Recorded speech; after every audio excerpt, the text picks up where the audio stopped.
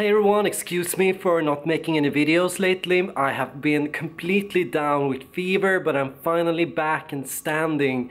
And I'm here to talk to you today about two different ways to understand beauty. I've come to find that there is two ways of thinking about beauty. And the first one is ornamental and the second is artistic. The ornamental idea is first and foremost that beauty is something that is found on the outside and then brought inside. The artistic idea is that beauty is something that is found inside and that has to be brought outside.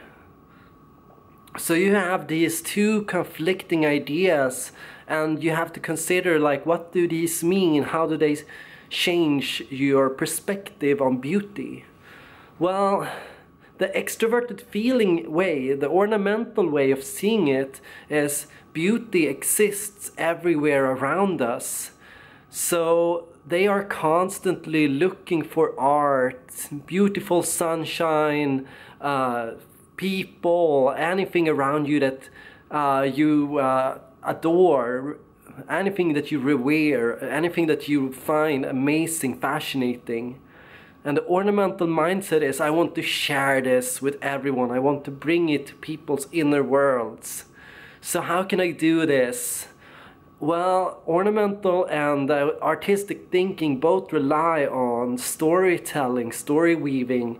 So it's always about, for example, coming up with a way to present things. I was walking across a lake and I saw a beautiful dolphin in this lake jump up, and it was marvelous.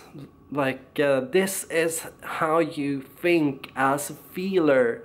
Like, this is how you see the world. It's based on quality. It's based on how things look, how things experience.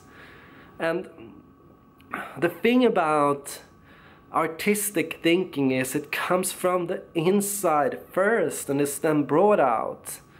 So this is a perspective that kind of turns you off and makes you forget about the beauty you can find around the world around you. Well, of course, I would say that's an extroverted feeler, but artistic thinking is also about verifying that I am a good person. Me personally, I am a good person. I'm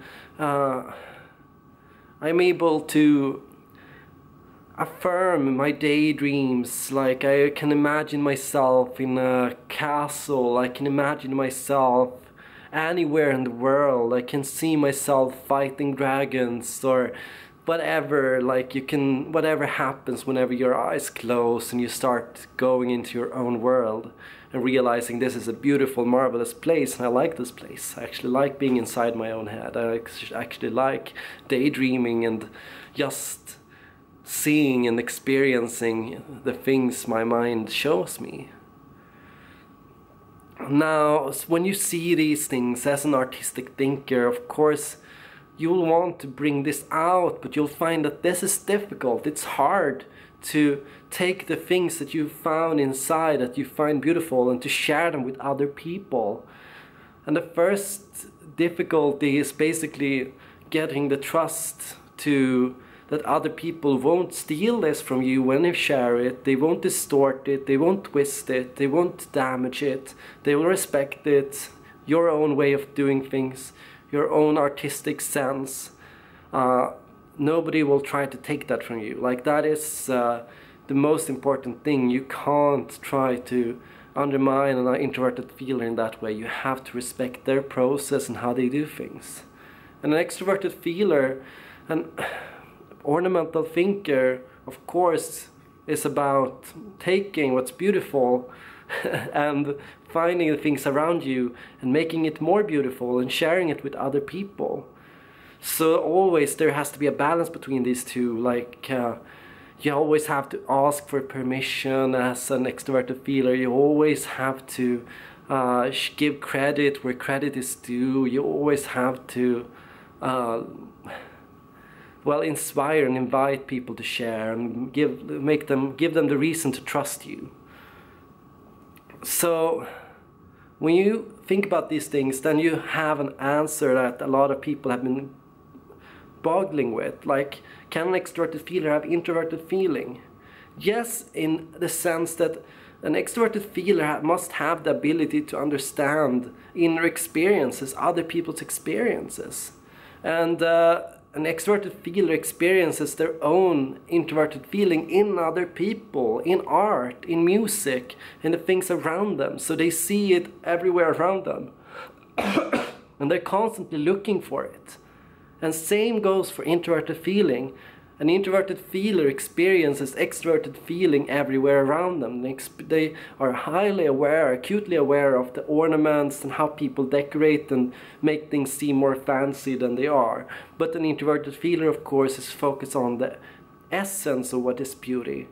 And the extroverted feeler is focused on the presentation of what is beauty, how it's appeared, how it's explained, how it's shown to the world around it.